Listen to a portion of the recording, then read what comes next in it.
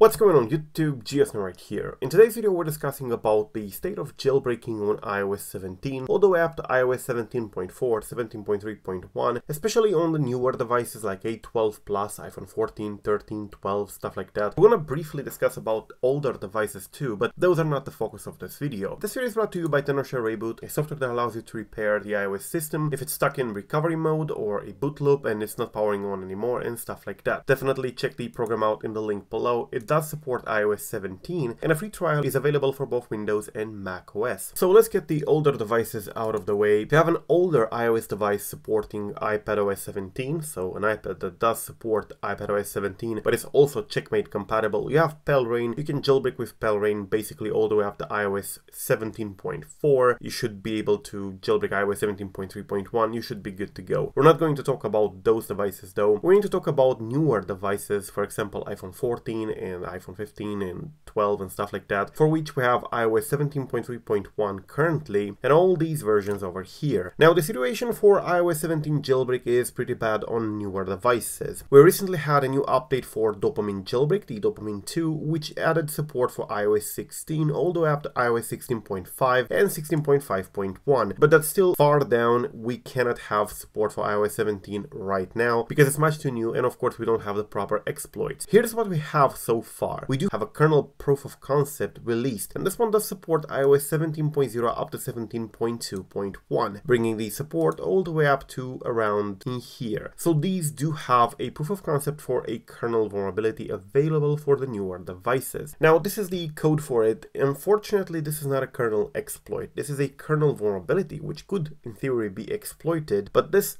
coding here is just a proof of concept to trigger the vulnerability. The vulnerability itself is good. Possibly a security researcher could exploit it and use it in a jailbreak. However, it's not all that we need. Now we also have this one over here, which is a little bit older but still for iOS 17. This one is also a proof of concept and it's for a WebKit vulnerability. It does work on iOS 17, it says in here iOS 17.0 and 17.1 beta 1, so these are supported, and iPadOS 17.0 as well. And this one is for WebKit, you know, the Safari component on your device. So this could in theory be chained together with another exploit or a couple of exploits, a full chain, in order to create possibly a jailbreak triggerable from Safari. That's wishful thinking definitely, but it is a possibility and the vulnerability is here. That's what we have so far. Now if you have iOS 17.0 all the way up to iOS 17.2.1, I would certainly encourage you not to update. iOS 17.3.1 and 17.3 are the worst versions you can be on for the moment. iOS 17.4 beta as well. Those are the newest, and of course the newest don't have even proof of concepts published. If for older versions we have this one in here, which is not much, for those newer versions we have nothing. So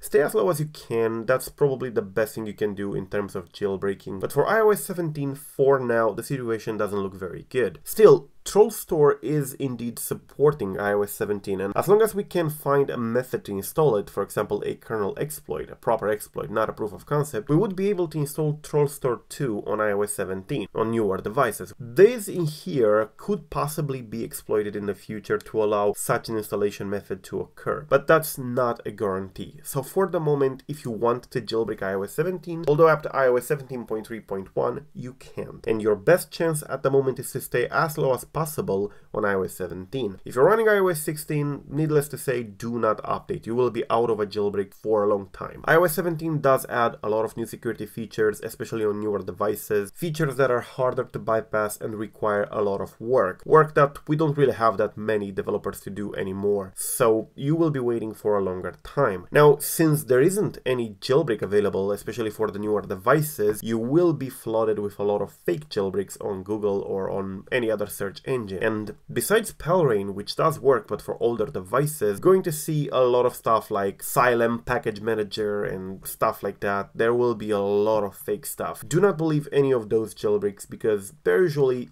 fake, and if you don't see a jailbreak being mentioned in here on this page as being a real jailbreak on this most complete guide on my website, then it's very likely not legitimate. So for now you should know that iOS 17 is not a great place to be if you want to jailbreak. There are chances, there are proof of concepts being released, and of course kernel vulnerabilities and stuff, but it will be a long time before those vulnerabilities turn into proper exploits and then into proper jailbreaks. So be patient, stay on the proper version, do not update, because the more you update, the less chances you have, and I will keep you updated here on the channel as things go on. Thank you for watching, I am GeoSnow. Till the next time, subscribe to stay updated, and peace out.